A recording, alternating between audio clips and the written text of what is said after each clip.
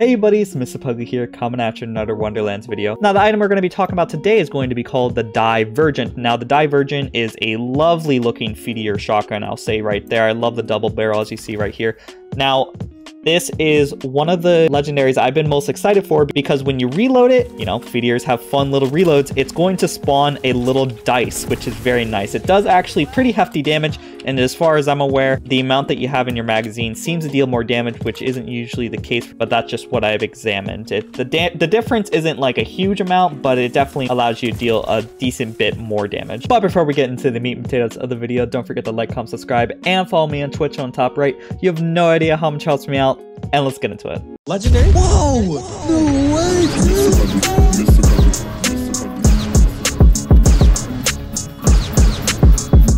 Now this item is able to spawn in every single element as far as I'm aware, and data mining suggests that this drops only from the Wheel of Fate. So not from Chum's the Old God, only the Wheel of Fate, which is interesting to me. The nice thing about the shotgun is it is able to bounce off of walls and everything, but it has a limited range. So if I were to shoot it all the way over there, you see that the bullets then disappear, which isn't that big of a deal. It has a pretty long range, so even if I'm over here, I'm able to deal a decent bit of damage. The damage of the shotgun honestly isn't too bad, but of course, if I was using a more optimized build for the shotguns, it'd deal a little bit more damage. But the main fun part and damage dealing part of the gun itself is going to come from the dice, as you see right there. So after you're done shooting a couple of times, you're going to then throw a nice damaging dice at the target right here. Sometimes I've noticed it deals a large amount of damage, and other times I feel like it doesn't deal that much damage. And then when it's done bouncing around the area, it then of course explodes as well. Funnily enough, as you see right here, the bullets themselves are actually little dice, which is very cool.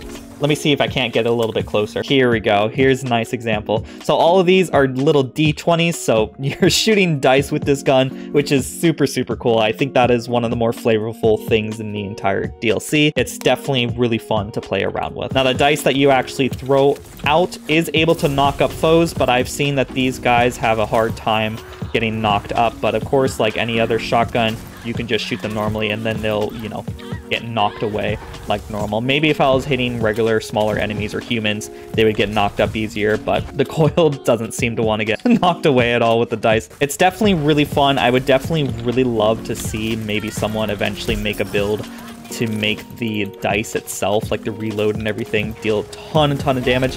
But at the current moment, the damage seems to be random, which is appropriate. You know, it's a dice, but I don't think it's supposed to do that. I've just seen it randomly deal large amounts of damage, and that might really just be because I'm getting crits randomly. But sometimes I can get it to deal like 16k, sometimes I can get it to deal 18k, sometimes like maybe only like 8k. So that might be a play on the dice being a random chance and everything. So maybe that's like intended. I don't think there is any data mine information that suggests that there was a random chance with the actual dice itself, but you know, who knows? And as always, a big shout out to the members who make these videos possible. We have Jace Noodles, Clairvoyance, Rick Iglesias, Super Noob, Josh Dig, 31 Bar 70, Doorman Tazzy, Grey Wolf, and Witchkeeper. These are the people who support me as little as $5 a month, and you can also support me as little as $5 a month by clicking the link in the comments description or in the top right to become a member. The more members we have, the closer I get to becoming full-time, which means more videos for you guys. And as always, don't forget to like, comment, subscribe, and I hope you all have a great day. Bye-bye.